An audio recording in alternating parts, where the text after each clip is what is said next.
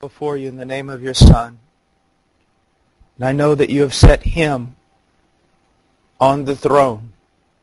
You have made him both Lord and Christ, King of kings and Lord of lords. Lord, I know that you raise up men and you cast them down. You give life and you kill. And no one can deliver out of your hand. Father, I realize that if every army in the present, past, and future were to come together and fight against your Christ, it would be less than a mite beating its head against a world of granite. Father, I pray for godliness in this country, that the hearts of this people, whose foreheads are as hard as flint, would be turned back to you.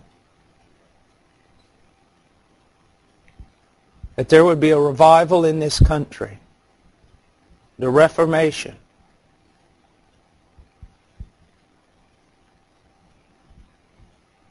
And that a godly government would be the reflection of a godly people.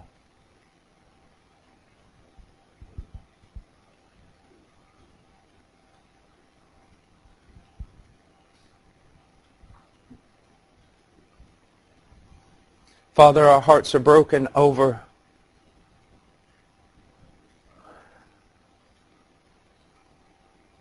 Lord, when we think about the children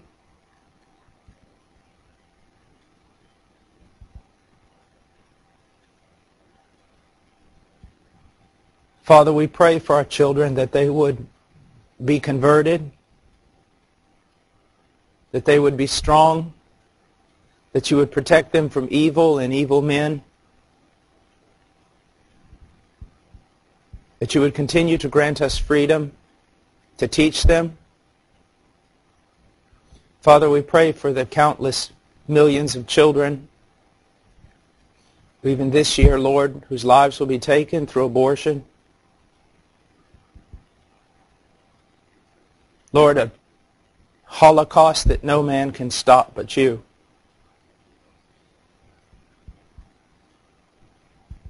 Father, we pray, knowing that you get glory out of judgment, but in judgment remember mercy.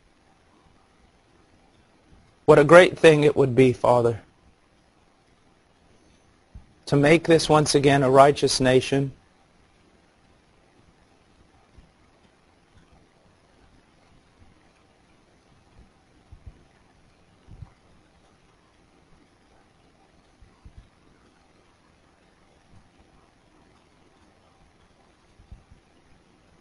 Father, that the Church of Jesus Christ might flourish here.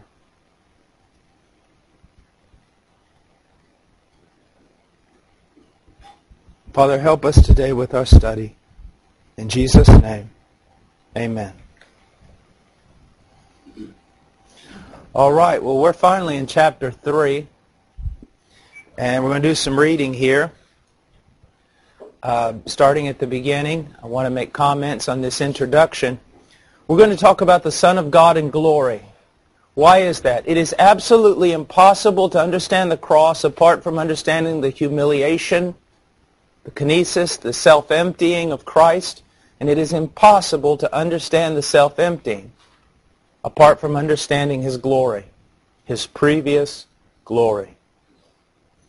You don't know how low He has come unless you know how high that He was. It's very important to understand this. If you'll notice that a lot of times in Scripture and the things that we've been studying, that we must build a background before we can do glory. Before we can glory in who Christ is or God is, we must build a background to gain a perspective. We must have something like the photographer. He must have something with which to judge distance and to get a proper perspective. In the same way, to understand the love of God in sending His Son, we have to put a background of the depravity of man. To understand the greatness of Christ's humiliation, we must understand something of His glory. So it's always doing your theology in the perspective of something. That gives it some reality. It allows you to compare and to see. And that's what we're going to be doing here. Now, to understand the magnitude and majesty of the coming of the Son of God, we must first consider His divine nature and eternal glory. That this is not an angel, it's not a man, it's not a God, but the God of gods. In this chapter, we will learn that the Son of God did not begin with the birth of Jesus. You'd be surprised how many children don't understand this.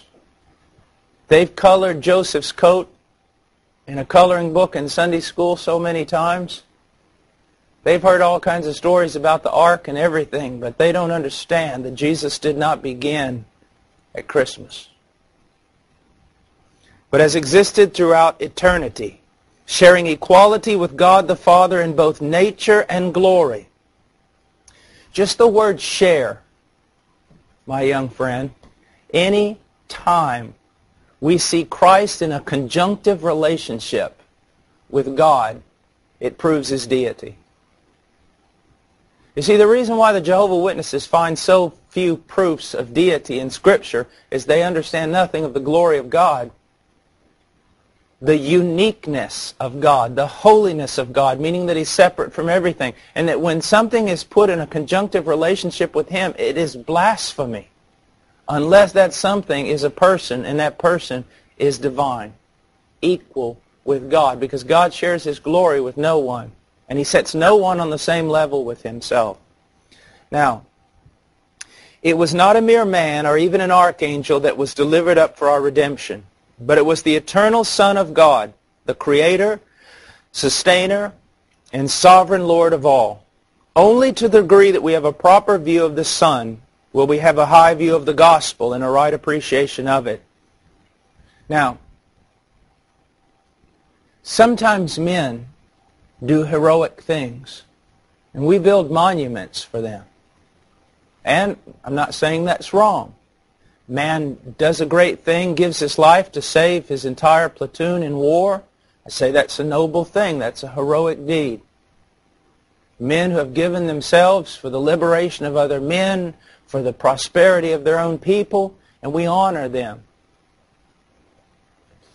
But to think that God becomes a man supersedes everything infinitely. There's an old Russian proverb, a Russian story actually, about a great Russian prince and his servant, and they're in a sleigh, and they're being followed by wolves.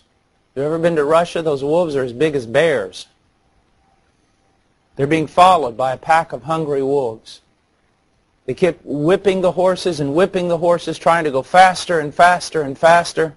And finally, when the servant understands that there's going to be no freedom and that they're going to be eaten, the servant leaps off the sled and throws himself into the pack of dogs that the prince would be saved.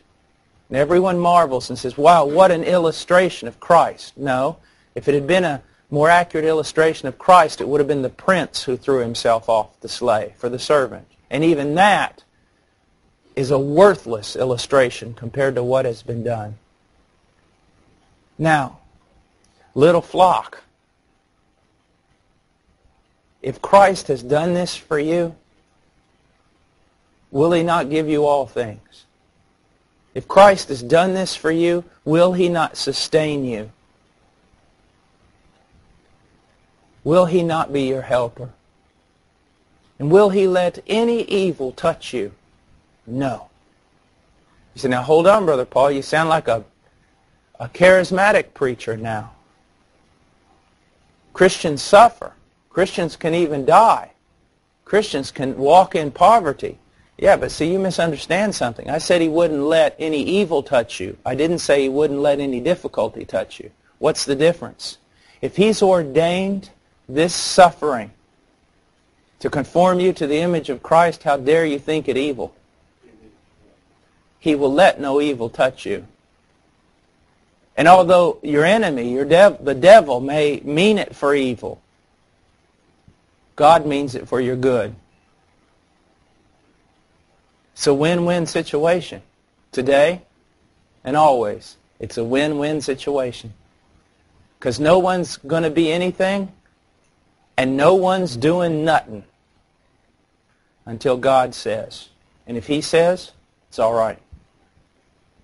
That's why sovereignty is very important, guys. Not just with regard to salvation. It's important with regard to everything. Now let's read Charles Spurgeon, a young preacher who knew a little something about preaching. Before we can ever get a right idea of the love of Jesus, we must understand His previous glory in its height of majesty and His incarnation